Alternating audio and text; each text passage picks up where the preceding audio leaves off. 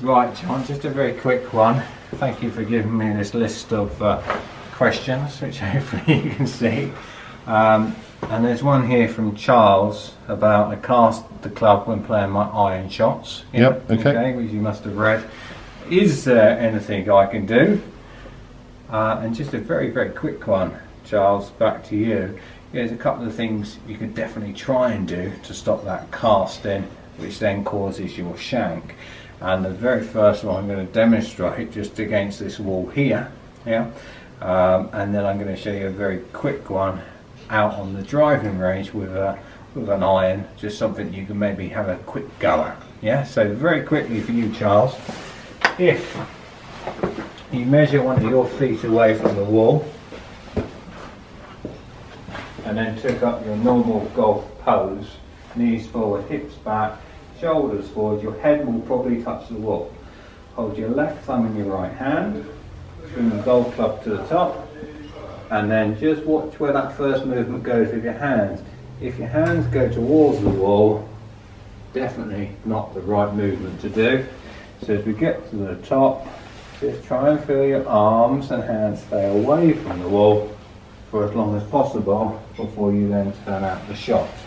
What you'll probably also notice in your golf swing is when you set up and take your initial backswing, you probably come away from the wall, which then means your very first movement will be back down. You'll end up headbutting the wall, but as you go, followed closely by your hand trying to pull across. So basically, if anything, try and keep your head the same measurement away from the wall if your hair's not already touching. Up to the top. As you come down, let the hands drop, then through, then out. Stage one. Stage two, back on the range. Okay, very quickly, Matt, just say that one again to the camera in case when you return the other way we couldn't hear too well.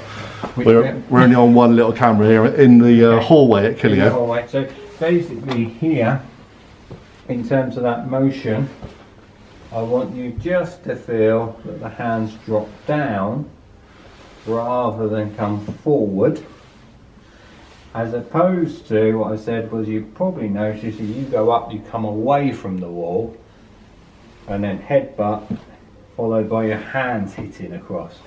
So try and keep your hair against the wall, up to the top, drop down and then through before you then have a little look up. Lovely, thank you, Matt. Makes sense? Stage two on the range. Okay. So Charles, stage two of this how to fix your casting or your shank. And again, if we have a little close up on the golf ball, we know that the majority of the time the club starts in position A, goes to B, which is at the top of the backswing, and returns to C. The hosel is hitting the ball, hence the shank. That sounds strange, but I want you to actually start in this position, yeah, so that your brain will hopefully say to you, I don't want to hit that, and what you'll end up doing is then swinging back and miraculously pulling the club head away closer to you so the ball's hit out the middle. So it sounds a strange one, but at the moment your golf ball starts in the middle of the club. Due to the movement I said outside in the hallway, the club comes back and hits off the heel, but I want you to start with the ball opposite the hosel, swing back as normal, but just tell yourself you don't want to hit out the heel and just see where you then come back to. Let's try that. Normally it's there and it comes back to there. What I want you to do is start there and then